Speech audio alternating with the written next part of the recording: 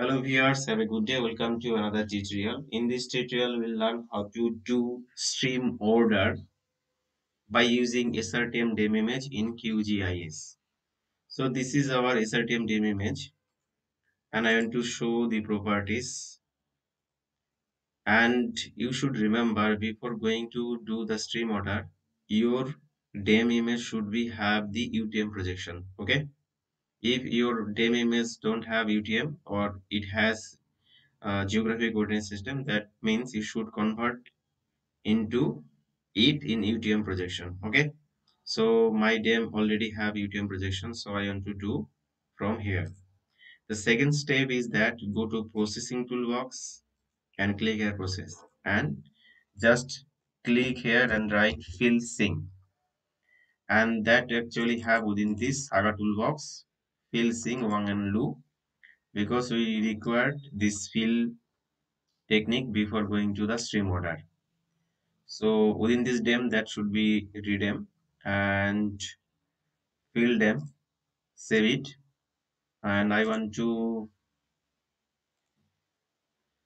create new folder that is stream order. Okay, stream order, and I want to save all the files for this exercise. Okay, so first one is fill dem, then click here save and uncheck the flow direction as well as watershed because I don't require this. Then click on run and it will take few seconds. After doing this fill sync, I will go for the next step or next work. So can close it. So we can see our fill them. Now the second thing is that for prepare stream order, you just search here channel. Okay.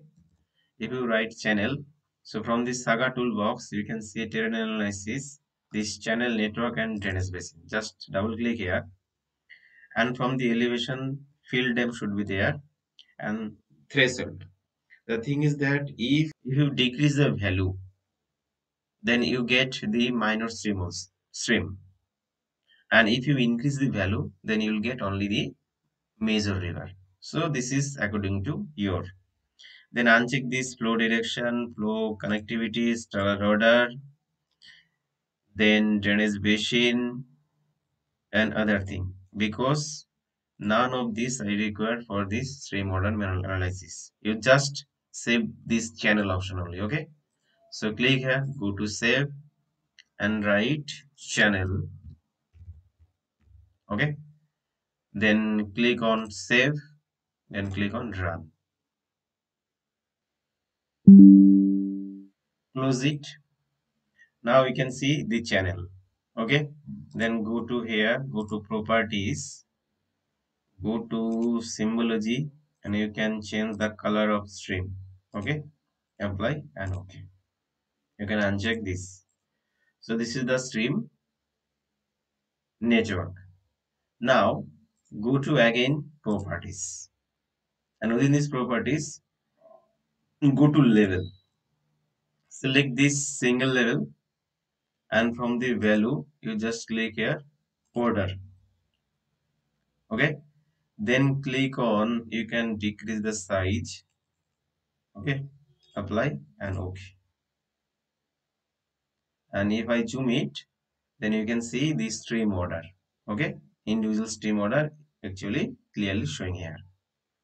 Then again go to channel, go to properties, go to symbology and select here categorize. Then from the value select the order. Then you can click here classify. So this is the total 6 order stream you can see here. Okay, so what we can do, we can change the color of stream as well as the thickness of the stream. Then we can easily identify the stream order. So first one, this one, so we can go with this color, and the value we can increase or decrease. So width, we can decrease width. Okay, we can decrease width, or we can arbitrarily write here 0.1. Okay, then This one, we can go with this color. Then 3, we can increase the width. Then stream 4, we can increase the width also. Stream 5, again I want to increase the stream width. And 6, I want to change color as well as the width also. Okay, and I can delete this one.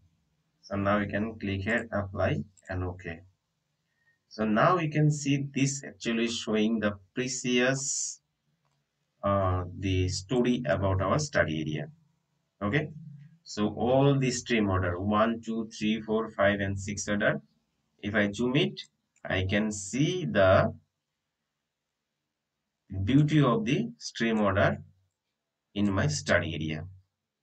Okay, so here I can do another thing, that is go to field M, go to properties, go to symbology, go to single one pseudo color, click here invert color M, apply and OK.